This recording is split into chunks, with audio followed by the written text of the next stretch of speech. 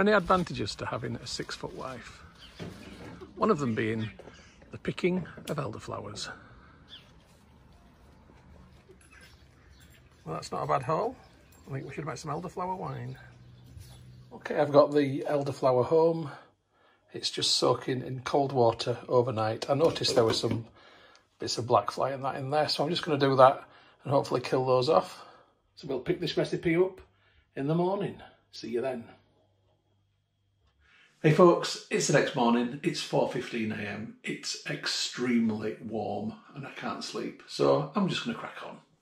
Right, so this is the elderflower as it is in the water at the minute. In terms of bugs floating to the top, I can't really see any, to be honest. I was expecting to see bits of flies on top, but I can't see any. I'm going to pour this through this colander down here to drain it off.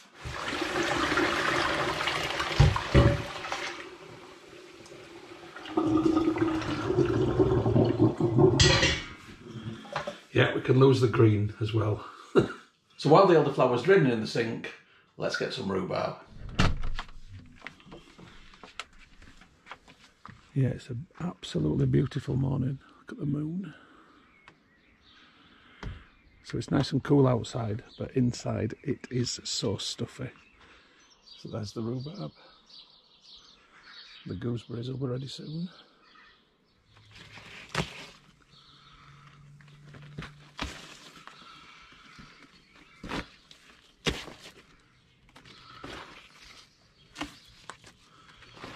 And here is today's haul.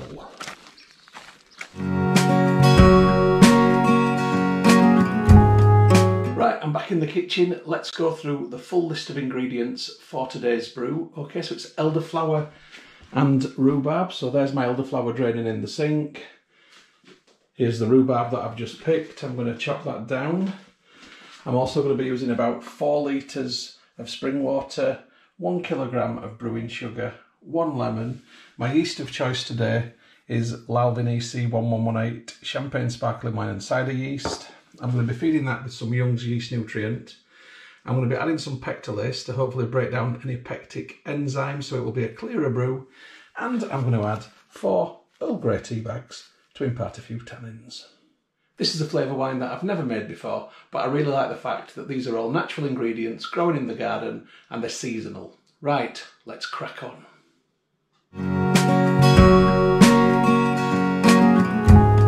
So first of all, I'm going to put all my elderflowers into this wok.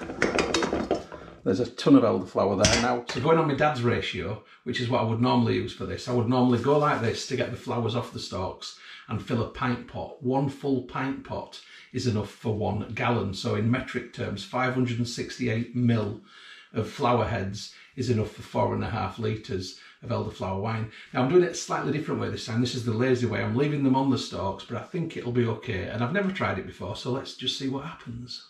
So there's my elderflower in the wok. So I'll put the wok on the ring. Into the wok, I'm going to add the 4 Earl Grey tea bags. In they go.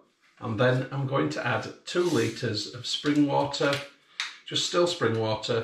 And I'm using spring water because the tap water in Leeds is chlorine. So what I'm essentially going to make is some elderflower tea. So the lid goes on the wok. Okay, I want to turn that right down. And I want that to come to a very gentle simmer, and I'm quite happy for that to take an hour or so to get to that point. So while I'm waiting for the elderflower tea to come to a simmer and brew, let's sort this rhubarb out. So I need to top and tail my rhubarb. I take the leaf off the top and I take the rooty bit off the bottom, so that's the first job for me. And all the bits that I chop off will go back to being compost for the garden. So that's all of my rhubarb stalks topped and tailed. I'm just going to give each one a little shower. Make sure there's no bits of soil on them. Once showered, I'm going to chop these down into small pieces, like so.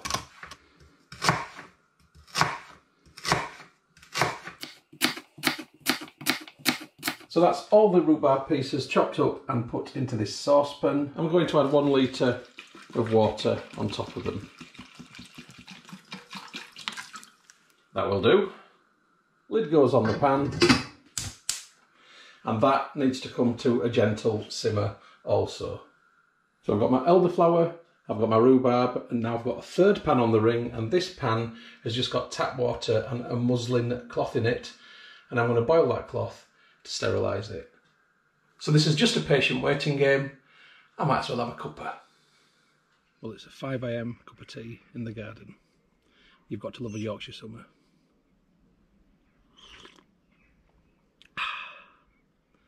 Come back to you in a bit. So 30 minutes later, and we've got some simmering. The whole kitchen smells of elderflower. That rhubarb has probably broken down nicely. Just take the lid off. So rhubarb, when you apply heat to it, it does break down very easily. Yeah, that's gone nice and mushy. So that's good. I'm going to turn the heat completely off that now. And I'm going to leave this to steep all day long so that it infuses properly. As for the elderflower, let's have a look at that. I'm just going to push this down into the water. You can see the colour of that, so this has released a ton of oil. Now I'm going to pop the lid back on, and I'm going to leave that to simmer for another 15 minutes. Okay, 15 minutes is up. I'm going to turn the heat off, and I'm going to leave both of these now on the hob for the next few hours. Catch you later. Hey folks, I'm back. It's actually about 14 hours later. Yeah, we're now in the evening, and I've decided I'm going to make this a 2-day recipe. I've had a massive amount on today, and I'm not going to get it all done in one day, so what's the point in rushing? There's none at all. Let's have a look at those elderflowers. And these have been steeping lovely all day long, and the amount of flavour in these is incredible. And I can tell you that from the smell, which is just absolutely wonderful. I would wear that as aftershave, seriously I would, although I might attract every cat in the neighbourhood because it does have that cat pee smell. But it's nice, it's a nice cat pee smell. Elderflower has a good smell. So what I want to do now is to transfer all of this stuff into this colander, and it might come out in a big lump and it might not, and it is doing. Lots of drips. Right, 1, 2, 3, straight in. Let's not mess about, no fear. And the tea bags. Oh, let's get it all in. And now let's have the big dramatic pour.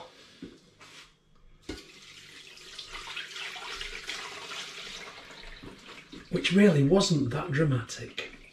Good. Who needs drama? So with the back of a ladle, I want to give these a squeeze. And I want all the liquid to come out of them.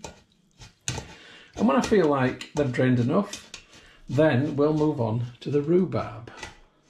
I'll come back to you in an hour or so, and then we'll sort the rhubarb out.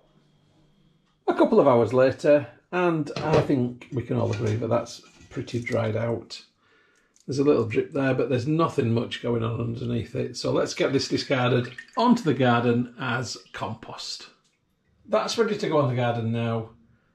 The rhubarb next needs straining. Now, I was going to put the rhubarb through a blender to make a smoothie and then run it through a muslin cloth on top of this. However, I don't think I need to do that, because if I look at the rhubarb, it's really well broken up, macerated, etc. So I think I can just pour this on there. The liquid will come out, and the solid that's left will make some nice jam.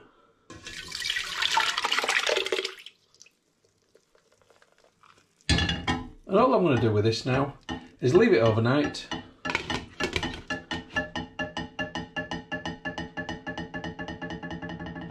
What a very annoying pan that was.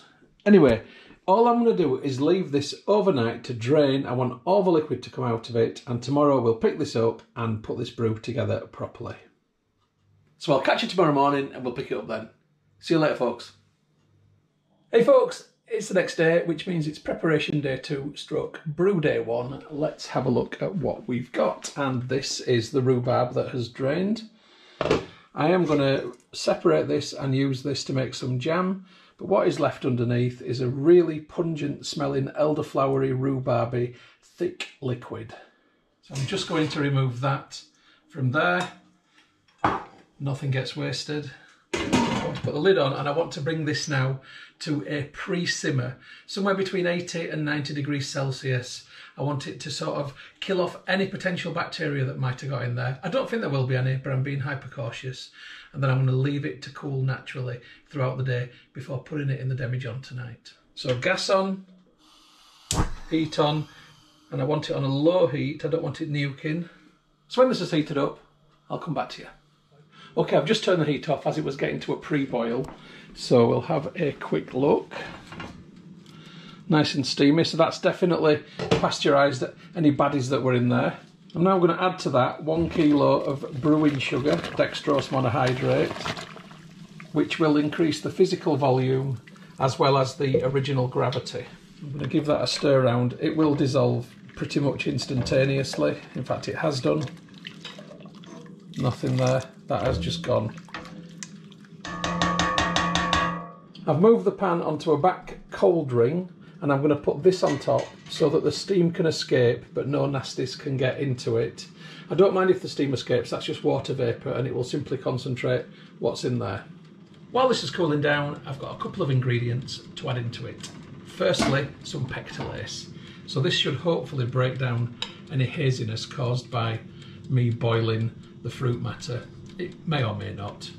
I've put 1.5 dessert spoonfuls of that in there. Sometimes it works, sometimes it doesn't.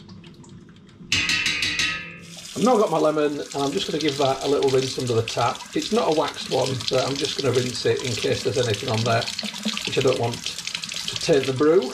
Then I'm going to cut my lemon in half, and I'm going to juice it on here. I'm going to get all the juice out of it. That's pretty good. And the other half, just the same. Lovely stuff. So just taking the top off there, and the lemon juice also goes into the pan.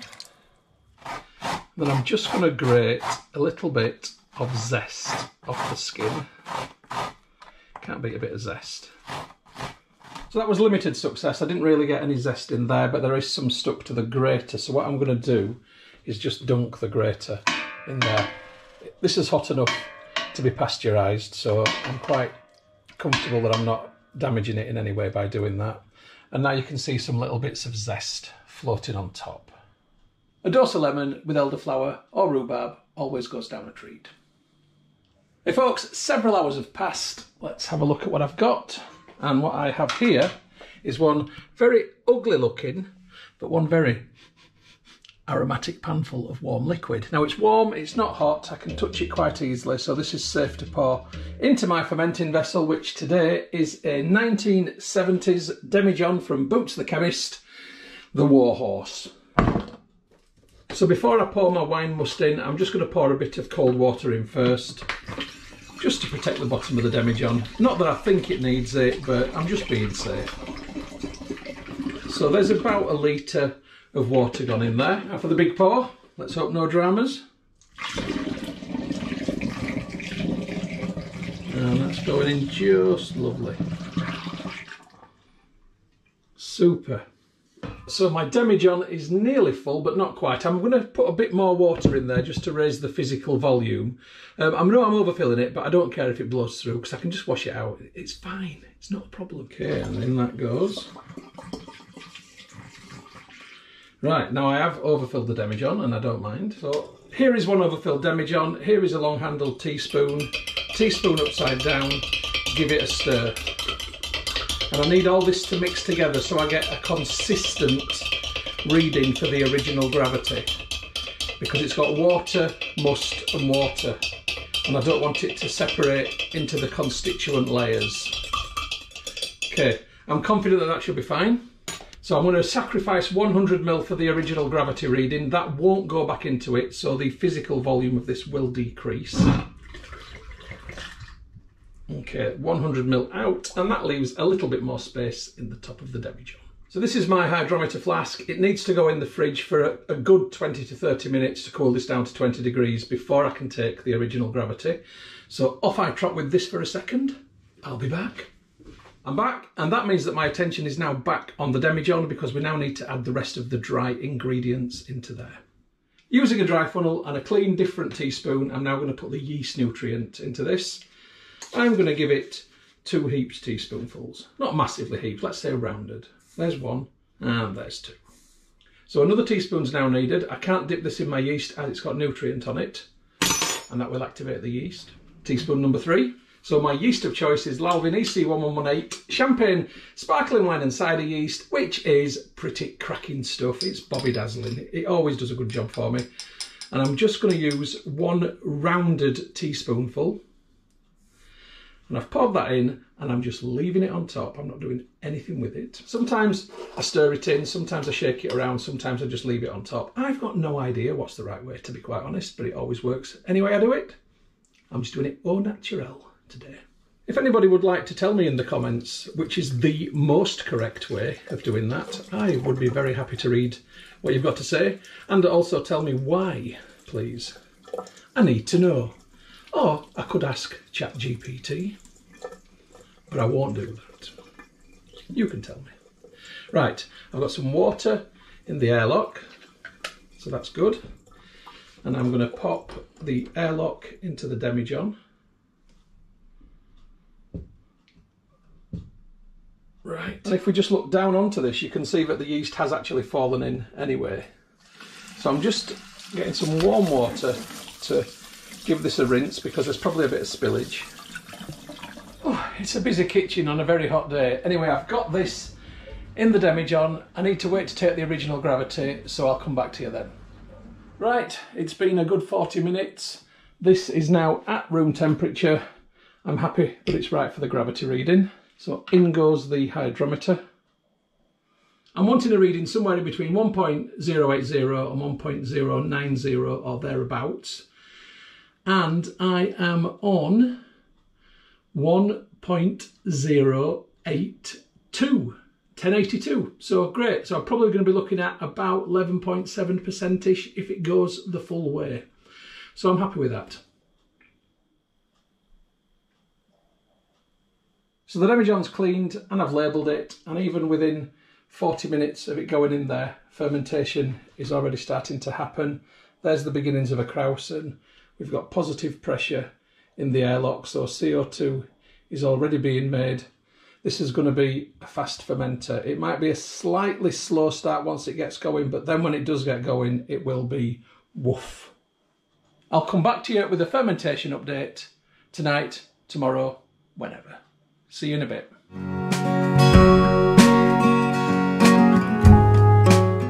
So brew day 2, and everything is going just lovely. Fermentation strong and steady, krausen healthy sized, no blowout.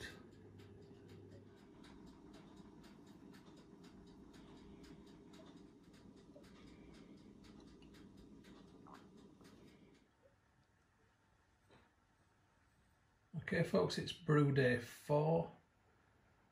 I've moved the elderflower and rhubarb wine into the living room, and as you can see, fermentation is pretty fast. I will come back to you with an update when fermentation is over. See you then. Good evening from the kitchen, folks. It's brew day 16 of my elderflower and rhubarb wine. Let's have a look. So here it is. Fermentation is done. This fermented for no more than 10 days. It's just been sat like this since. And it's now time to get it out of there and into this demijohn. And I'm going to add some finings. So by adding finings, I am risking it not developing a sparkle because the finings could drag all the yeast which is in there down to the bottom. But I don't want it to get any off flavours. It's been very warm and leaving it sat on the sediment could lead to that. So I want to get it out of there and into the other demijohn and then get these bad boys added.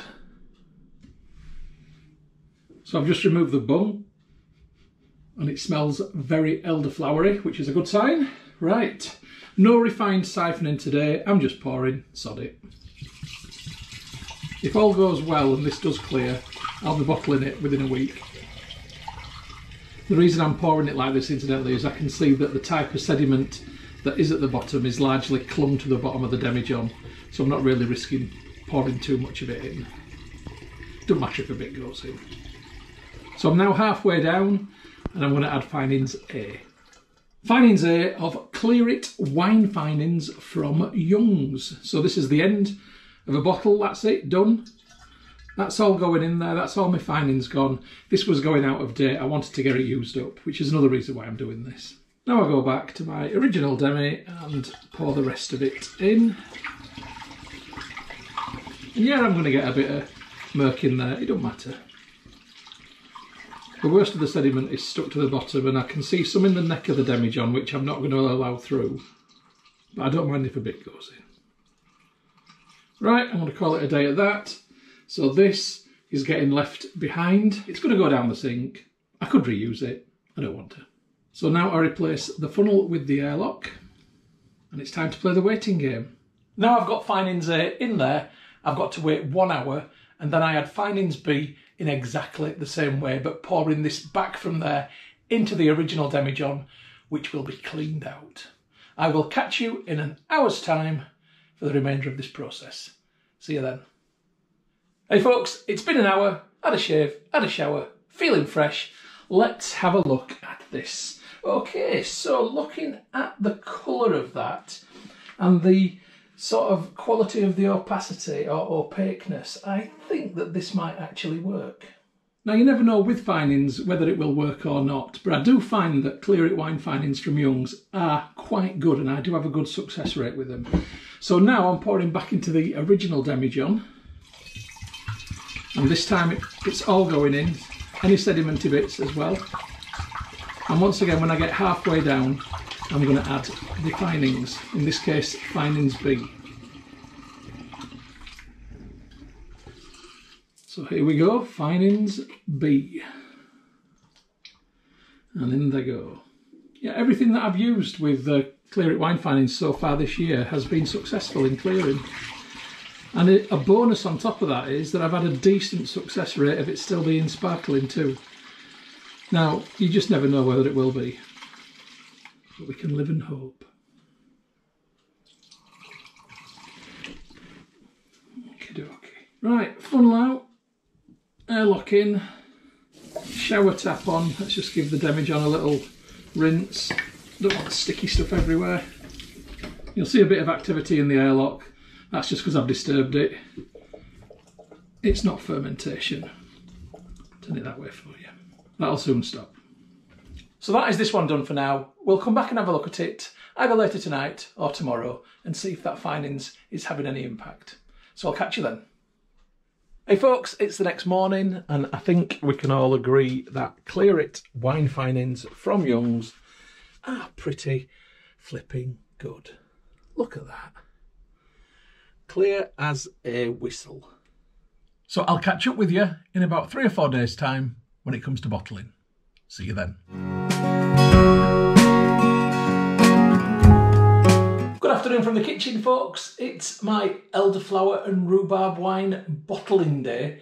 Record-breaking bottling day, I think, on brew day 19. Let's have a look at it. And you can see there it is on the windowsill where I've just put it for this process, that it is resplendent and beautifully clear. You can see the garden through it. That's the chimney in the middle. So yeah, that is pretty good. So today I'm going to get it out of the demijohn and into the bottles. So looking at the quantity that's in the demijohn, the headspace there, the sediment line there, I'm not going to get more than 5 bottles that I'm going to keep, and then I'm going to get some for the hydrometer tube, and I might have a little bit left over which will go in there as a sampler, but that's what's going to be put away for conditioning. And in order for this to condition, then it needs some priming sugar. So this is priming sugar, so that's just about a teaspoonful of sugar going into that bottle. And what will happen is that if there's any yeast left in suspension in there, and I must add that there might not be because I've found it, or I've cleared it with finings. But if there is any yeast left in suspension in there and it finds this sugar, it will smash it apart, causing a very fractional fermentation, which will create CO2, which will build up pressure, which creates a sparkle. That's the plan anyway. So I need to get the bung out of the demijohn. The siphoning tube goes in and I'm trying to keep it above the sediment line. I've got it held in place with this clip and now I can just manipulate it downwards a bit. And that's as close as the sediment as I want it to go. I will pick some up with the first bit that comes in there, but that will be going into the hydrometer tube. Right, quick suck. And that's going into the hydrometer tube nicely, and now into the first bottle. Okay, I'll just move the hydrometer to one side for a sec. We'll come back and have a look at that shortly. But yeah, this is looking decent. It smells all right too. And into bottle number 2. Yeah, I sometimes try and achieve 6 bottles per demijohn, but when you've got a bit of sediment and a bit of headspace, that's not going to be possible. I'm still happy enough with 5.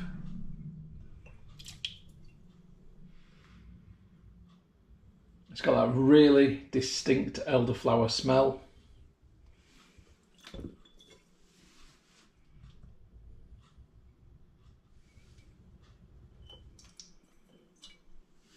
So it's coming down quickly, but I should get that 5th bottle filled. Yeah, that's going to do it. And a bit in the glass. There's my sampler. There we go, nearly half a pint of wine. That's not bad going. So that's not bad looking, is it? Anyway, I'm going to put this to one side and come back to that shortly. I want to get on with the bottling. So I'm just going to put this here. So I've got my plastic recyclable bungs in very hot water. You can see the steam coming off. That just softens them, it makes them a little bit easier to push into the bottles. It also gives them a last sanitize, which is handy. Hot though.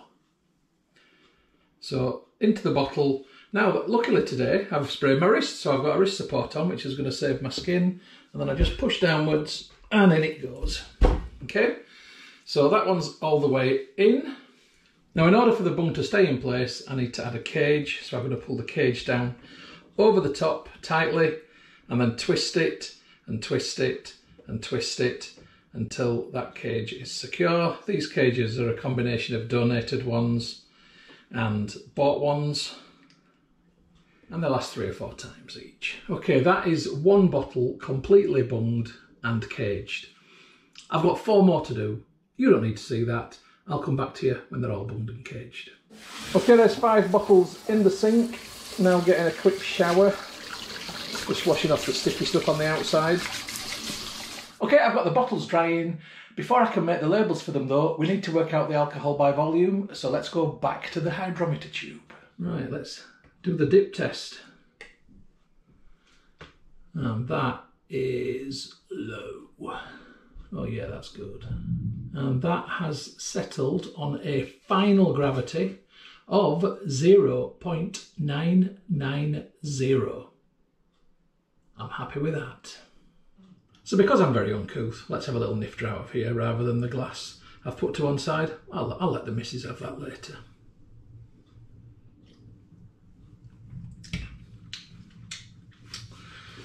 Powerful flavour of elderflower, but the rhubarb is also there. It gives it quite a nice sort of sweet edge, not sweet edge, but there's something that's got body in the rhubarb that the elderflower doesn't have, and that comes through afterwards. I'm going to be really interested to see how this wine progresses. Anyway, let's get back to those labels. So before I can actually print the labels, I need to work out the final ABV from the gravity readings. So it began on 1.082. I deduct from that what it ended on, which was 0.990. That equals 0.092, and I multiply this by 131.25, which equals, drumroll please, 12.075%. Let's just say 12%, and I'm very, very happy with that. Ka-ching. So I've got a Bluetooth Phomemo printer, and if you can see what model it is there if you're interested, but it connects to my iPhone nicely. It comes with an app. Created the label there, and I'm going to print this out now. I want 5 copies. Here we go. Isn't it swanky?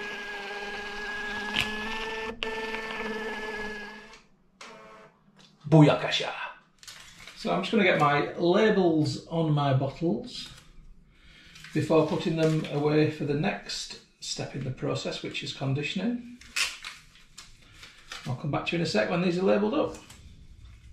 And there they are, like 5 green bottles standing on a worktop.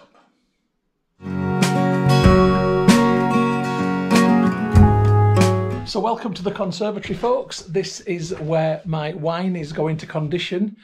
I'll show you where it is. It's hidden down here, under the table, out of direct sunlight, and it will remain in here now for the next 2 to 3 months. So it's currently July.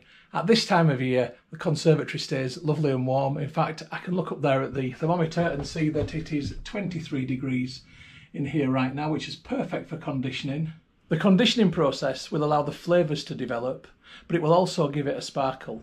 If there is any yeast left in there and it does find that priming sugar, it will cause a fractional fermentation. CO2 will build up and I will get a sparkling wine. And if there's no yeast left in there, then I won't get a sparkling wine. Now, I'm going to give this a good 2 to 3 months to condition because I think it's going to need it. So I'm going to come back to you and open this at some point in autumn. So I'll catch you then. See you later, folks.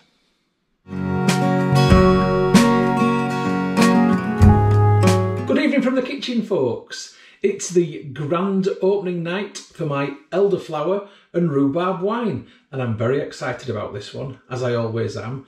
First things first, this is brew day 73, and I want you to have a look at that bung, because that has raised, and that tells me that despite clearing it and despite the high ABV at 12%, this is going to have a sparkle. I know it is.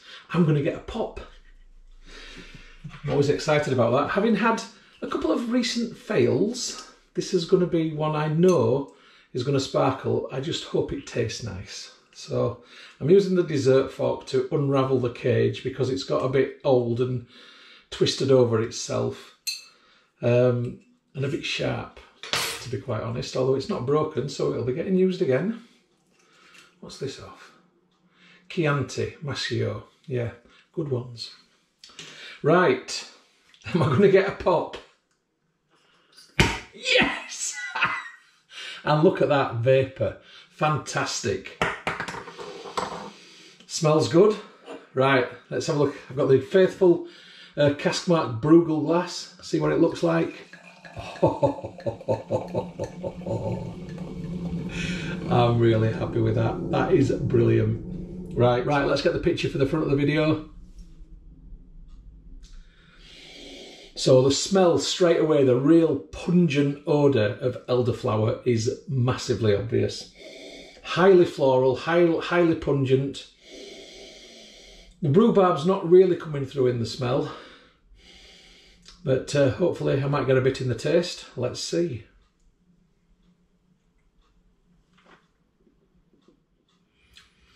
That is really delicious. It's not obvious it's rhubarb, but there's definitely something there with the elderflower. It's toning the elderflower down, believe it or not.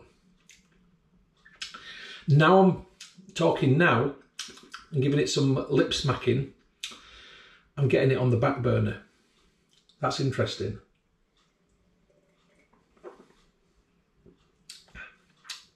It's really, really flavoursome, very fruity. It's dry, but not too dry. It's more of a medium dry, and at 12%, I think that is a bit of a result, to be honest, because I expected it to be like drier than sand, but it's not at all. It's got quite an amount of body to it, good mouthfeel, delicious flavour, and it looks pretty A-OK to me. All in all, this has been a fantastic success, and I'm really, really happy with it. So anyway, Thanks for watching the film, folks. Thanks for all your support. Thanks for your comments. Please subscribe to my channel if you haven't already done so, and I will catch you on the next film, whatever that may be. Cheers.